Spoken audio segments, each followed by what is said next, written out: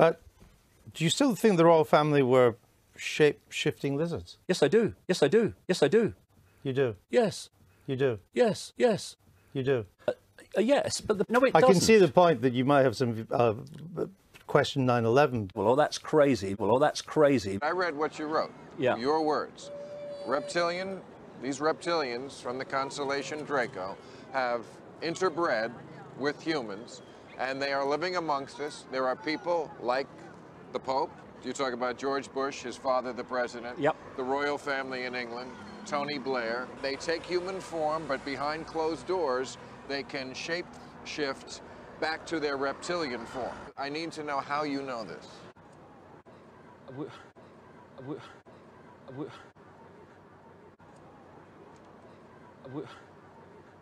What makes you think Bush is for sure?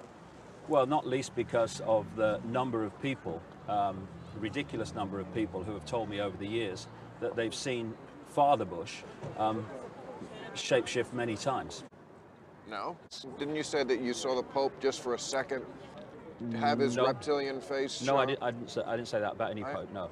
I read that. The eyes, well, you didn't read it in my book. I also read you said Chris Christopherson. No, I didn't say that. I was quoting someone else. I have had great inspirations of knowledge that this is how things are from time to time. And prophets might describe something like that in a similar language, might they not? Yes, they might, and they might be right. But I'm not then standing up and saying, the Almighty has spoken to me, this is the truth, you must believe it, otherwise you won't go to heaven, and these will be all the consequences for not believing me. The life force known as the light, I mean, the Bible refers to the light.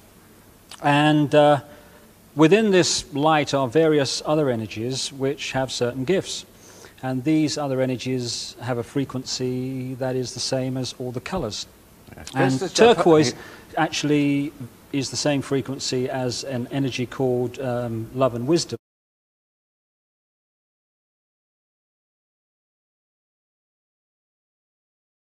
Let me get this story right. The press claim that you claim to be the Son of God. Mm-hmm. Is that true?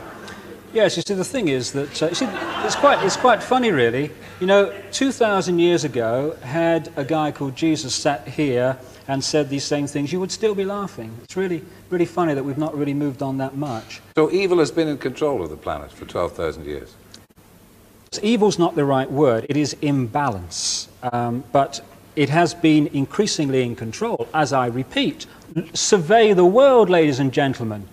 Is the force of love in control of this world, guiding this planet at this time? Of course not.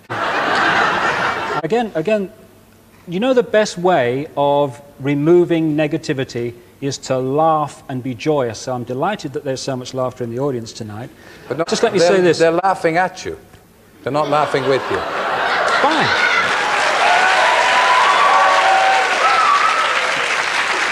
First of all, if anyone believes, after 12,000 years of this truth being lost and forgotten, that coming out with it initially is going to get any kind of reaction other than that one or condemnation, then I would be a crackpot if I thought that was the case. The other thing is, there is this great illusion, you know, that Jesus was born and stood up and said, I know who I am.